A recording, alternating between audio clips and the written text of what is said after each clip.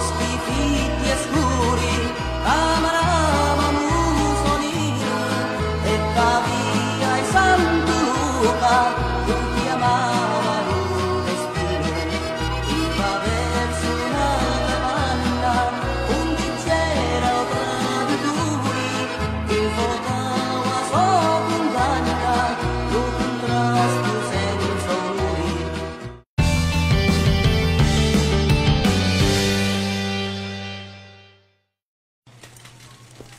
Sir, may right med citizen ka mo? Isa ka stab nga ba yo, Jessie? Immune Pro.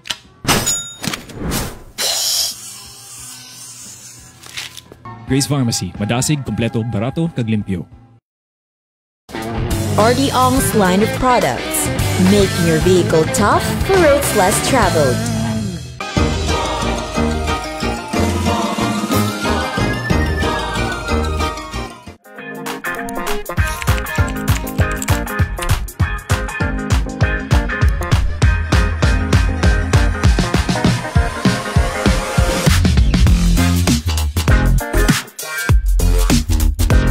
Stocking water is a must. Tanque is here. Locally produced. International quality. Tanque. Dow imported.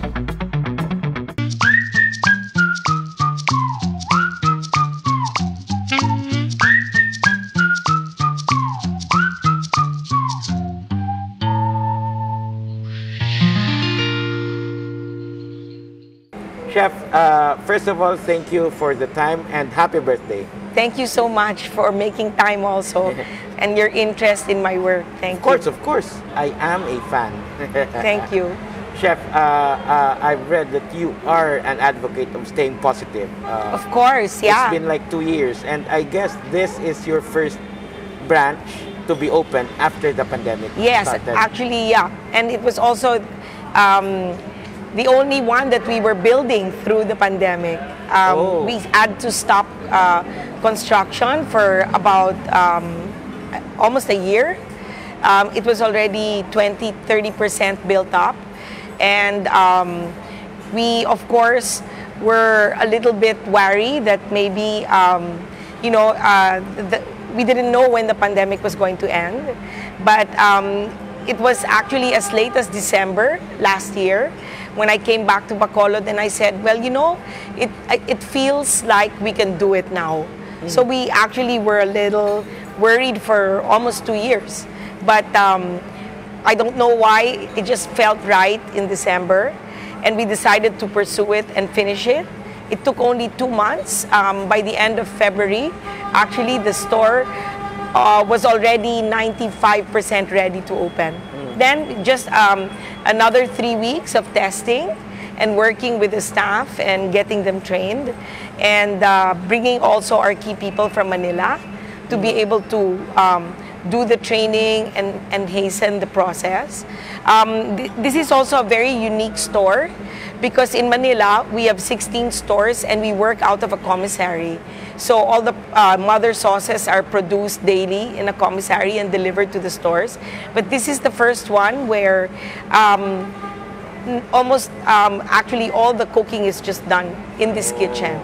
So it's also a unique store. It's a learning experience for us. And of course, the first one outside Manila. So we feel we're very happy, and the team is really feeling a lot of fulfillment that we were able to do it, with different challenges, no, to get the store open. But is this beyond being the first to open outside Manila? Is this also symbolic in a way? Of course it is. Actually, it's somewhat like a homecoming for me. My maternal grandparents are from Bago. Oh. Actually, my lolo is from Bago and my grandmother is from Valladolid. So the choice to do it here in Negros, our first out of Manila branch, is quite symbolic. For me, it's giving back to my heritage and to my family's roots also, and I think that it's also giving back to the province where I came from, and where I spent many of my summers as a child. And I'm very, very proud of my Negrense heritage, and I also feel that it's a great opportunity to showcase some of the produce and the ingredients produced by our Negrense farmers and Negrense artisans and purveyors. So it's really kind of like coming full circle for me. What attracted you to Italian cuisine? Oh, that's a long story. Actually, I always say that I may have been Italian in my past life, but it all started during my teenage years in New York, when our family was there in self-exile. It was a time when a lot of Italian people from the mainland of Italy were moving to New York for greener pastures.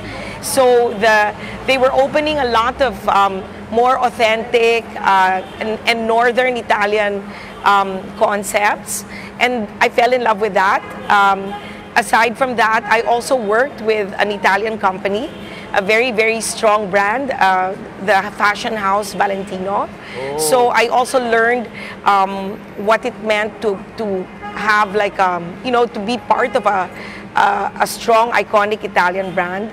And I think that the learning of that, looking fast forward to today, I find that it helped me also understand how to create a strong brand in whatever I was pursuing. And during that time, I was starting to dabble and cooking for my friends, making a lot of pasta. That was really how I started. And when my grandfather passed away in 1985, our whole family kind of moved back to Manila. And a few months after, the revolution happened. And so in 1986, I still felt that yearning to pursue learning how to create really authentic Italian food. So that's when I decided to ask my mom if I could go to Italy and learn. You did? Yeah, and I did in September of 1986. And it was a very short stay. It was just 4 months. But I almost felt like a homing pigeon. It just felt so natural, and I learned so fast. I took lessons from 3 Italian signoras just out of their homes. So it wasn't like an institutional cooking school setup. It was really more learning from Italian mothers. And I think that maybe that was a blessing. I think that God kind of led me through that path, because I think that the heart and soul of Italian cuisine is really home-style cooking. Yes. So I learned not just about the way to cook it, but I think more importantly, I learned about the respect for ingredients that the Italian people have. That's kind of like their soft power. It's all about the beautiful tomatoes, the beautiful olive oil, the beautiful cheese. And kind of that learning and that awareness is what I took back to Manila when I came home. So apart from preparing Italian food for the Filipino market, I just started cooking in people's houses, actually. It took me a few years, and then I started to do a catering business. I grew it from something very small, and it took me about 10 years to decide to open my first restaurant. So Cibo started in 1997, but I think through that journey and that path that I took, then I learned also a real kind of awareness of Filipino produce and Filipino ingredients, because in search of a good tomato, I mean, I started to go around, looking around for something that I could use to make Italian food, and I learned how different our Filipino tomatoes are. We use it to sour things, right? It's very different from the Italian tomato. And then I also started to discover other things, like working with ubud, palm heart, because in Italy they used it for salads, but they would use it out of a can. So there was that appreciation of, my God, the Philippines has really beautiful ingredients that is unique to our country. So that whole awareness also made me understand our cuisine And eventually, I started to do my own take on Filipino dishes. Authentic, like let's say the adobo. I learned how to make it, but I also learned how to tweak it and use, let's say, Italian vinegar instead of tuba vinegar, just to have a different take and to do something that was my expression of merging, let's say, Italian mother cuisine with something Filipino. Because I always say that my goal was really to showcase the best of the Philippines together with the best of the world. It was that kind of love also for our own cooking and our own ingredients that that kind of evolved through my journey. So via Italy, I also rediscovered and learned a lot about our own cuisine, and that's why I create both. I don't know what's the love affair of the Italians with tomato, because I've heard Michael Carello saying that a lot of ingredients play a secondary role to tomato, a secondo, as he would call it. What's their love affair with tomatoes? Well, you know, the tomato came to Italy via Mexico through, during the travels of the Spanish conquistadors. Just the same way that there was a lot of influence from Mexico and Spain also in our own cooking, as well as our ingredients, no. But well, I think that maybe there's something about the terroir of Italy where the tomato grew differently. No, it's quite incomparable with other tomatoes in other parts of the world. But the southern Italian tomato is really quite iconic. Mm-hmm. So they use it mostly actually in the lower part of Italy from Rome downwards, because that's where it grows nicely, as opposed to the north of Italy where they use more butter and cheese. The Italian tomato really kind of like is celebrated in the southern part. Well, I don't know if there's a similarity between Italian cuisine and Filipino cuisine, because the closest we can get to Italian cuisine actually in the Philippines is, of course, the spaghetti. Yeah. Although it's actually not al dente, the pasta is not al dente, it's kind of mushy. Well, I think that our love for spaghetti here actually came from the 45 years under American rule. And that's why we put hot dogs in our spaghetti and banana ketchup. And at the same time, our flavor profile in Filipino cooking, there's a lot of sweetness apart from the sourness. So that's why that's actually our initial appreciation of spaghetti. So when Cibo started in 1997, I was very, very particular, quite adamant actually, and determined to really present to the Filipino market the authentic Italian way of cooking pasta and making spaghetti.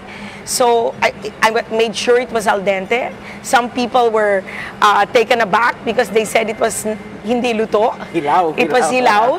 And then at the same time, they were saying, why is your spaghetti bolognese sauce sour? I said, well, it's not supposed to be sweet. In Italy, they never put sugar in it. The sweetness only comes from the tomato. So I'm glad that I was very, very particular about it at the start, because I think that it made the Filipino market actually appreciate authentic Italian cooking. And 25 years after, we're celebrating our 25th anniversary in August. I'm glad that I put my foot down and I really stuck to my decision to really make sure that I brought out the authenticity of the cuisine, because I guess proof of the pudding is that the Filipino market loves authentic Italian cooking now. But do you think you're part of that educating the Filipino palate? Well, I'd like to think so. That in all humility, I'd like to think that maybe I did help the Philippine market develop their appreciation for authentic Italian cooking. And today, you know, I used to be very strict actually in the beginning, where I didn't allow like interchanging ingredients that were not meant to be eaten together the way the Italians do. But today, you know, 25 years after, people are now well-traveled. They go to Italy a lot. So I think that it's okay now to just you know, let people have their way of, let's say, changing a pasta shape with the penne al telefono. They want it with spaghetti, we say yes. And I think that it's made people really fall in love with the brand. And the proof of the pudding is being able to actually open here in Bacolod, because it took me a while to really decide to do it, but now I realize maybe it was also a blessing that came out of the pandemic, that people were not traveling to Manila as much anymore from Bacolod. So they're very, very happy. This is the feedback that I've been getting the last 2 weeks since we opened, that, gosh, I don't have to go to Manila anymore to get my spinach dip. So we're very, very happy that we've been able to bring the brand here to Bacolod, and here too at Ayala Mall, because that's where I started the first branch of Cibo 25 years ago. By the way, it just occurred to me, Cibo is the slang for eating. That's one of the reasons why I chose Cibo as the name of the restaurant. Is that a derivative of the Italian word? I think so. I think that maybe it could have been, because Cibo means food. It means sustenance. And I don't know if it's just a coincidence, but maybe, I don't know if maybe some Filipinos who lived in Italy probably coined the slang word for it. But that was one of the reasons why I chose the word Cibo as well. I had some Italian friends who said, why would you name a restaurant Cibo? This is 25 years ago. But nowadays, I noticed that there are restaurants now, even in Italy, called Cibo, and in California also, and other parts of the world. So I'd like to think that we set the trend that started 25 years ago. Yes. Chef, Italian cooking emphasizes on the use of fresh herbs and spices and fresh ingredients. But, you know, now Filipino cooking, we use a lot of MSG. Oh, yeah. Vetsin. Well, that's kind of banned in my kitchen. In any of my kitchens, actually, not just Cibo. But what do you think of that? What's wrong with vetsin?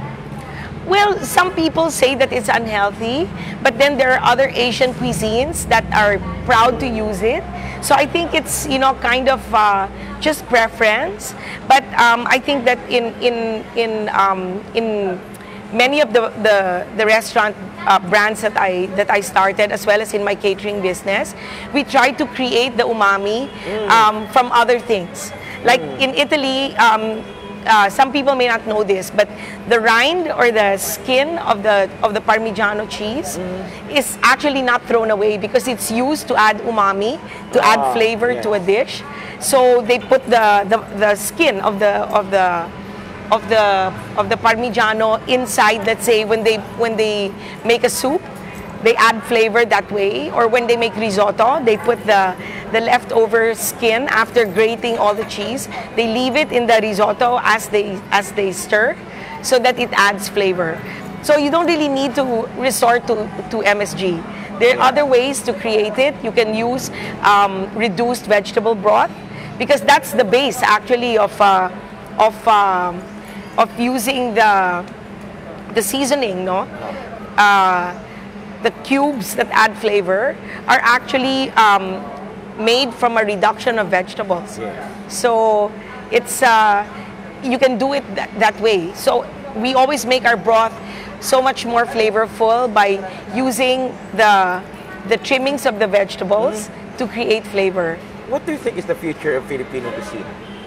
Oh, I think that it has such a bright future. I think that the last 10 years have been a real renaissance for our cuisine. There's a new kind of global awareness of how unique our cuisine is. Many people we're saying, why did it take so long for people to appreciate Filipino cuisine? Other Asian cuisines got there ahead of us, Vietnamese, Thai, etc. But I think that, you know, the journey of what Filipino cuisine went through is also partly because of our history. We're a very young country, and there was a time when we all loved everything imported before we loved our own cooking.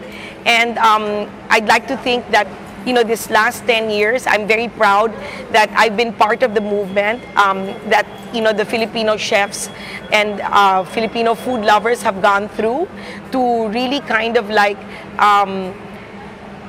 go out there and bring our cuisine to the global stage.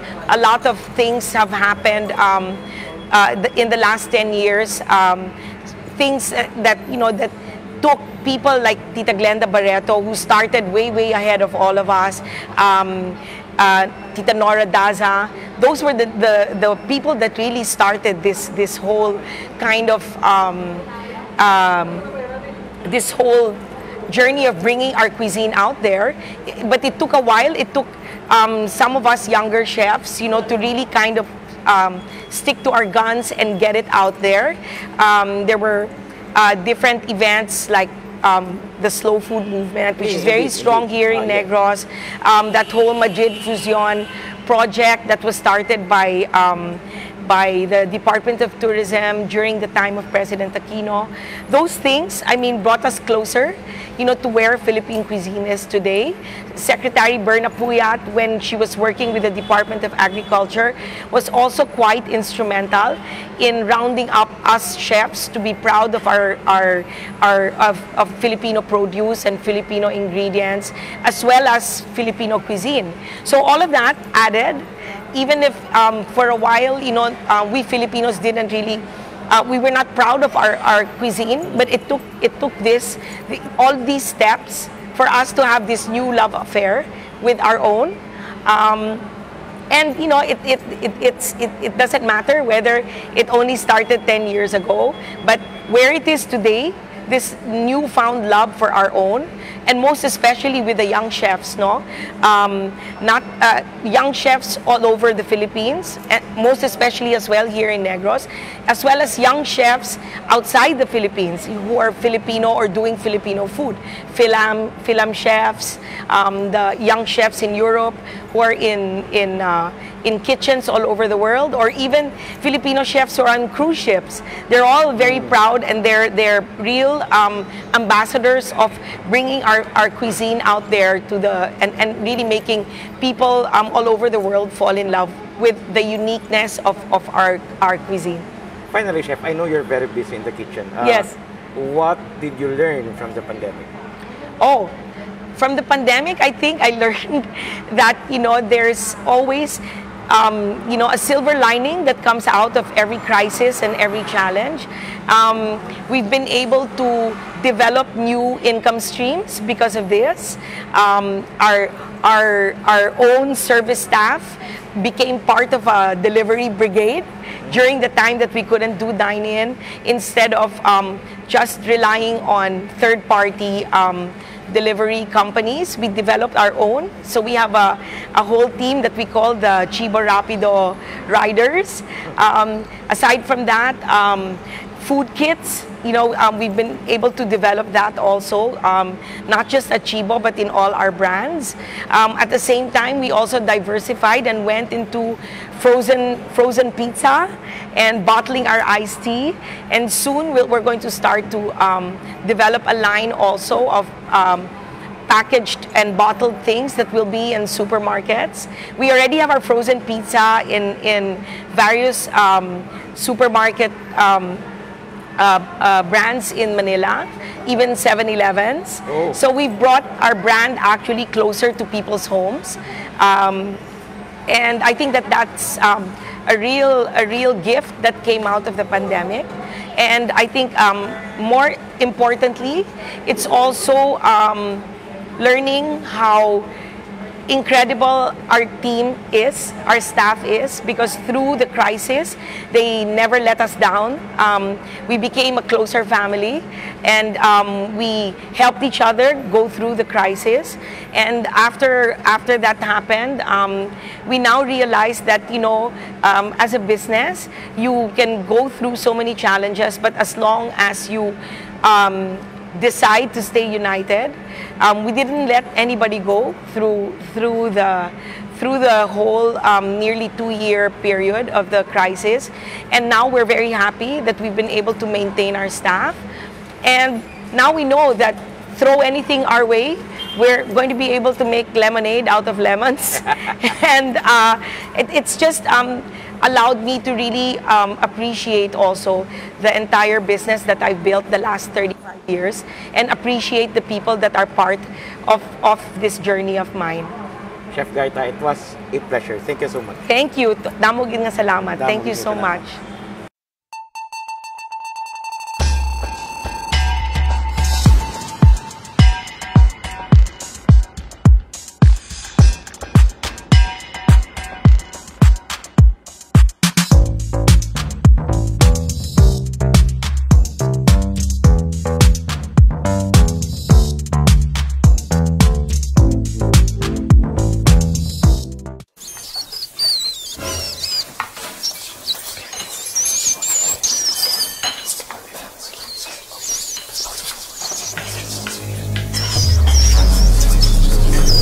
Scary creatures in your house? Call ISK Tech Pest Management Services. They know what to do.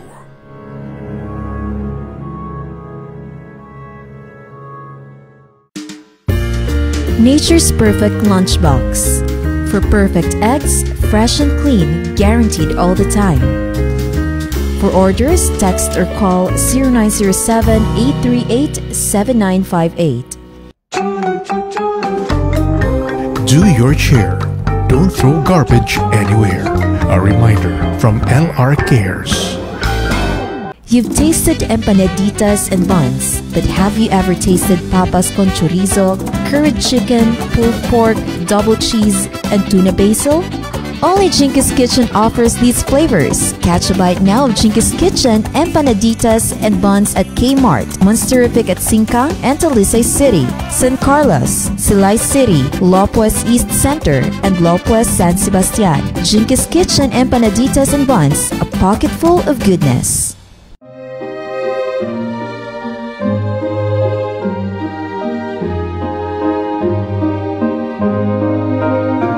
Cecilia's Negrense Delicacies.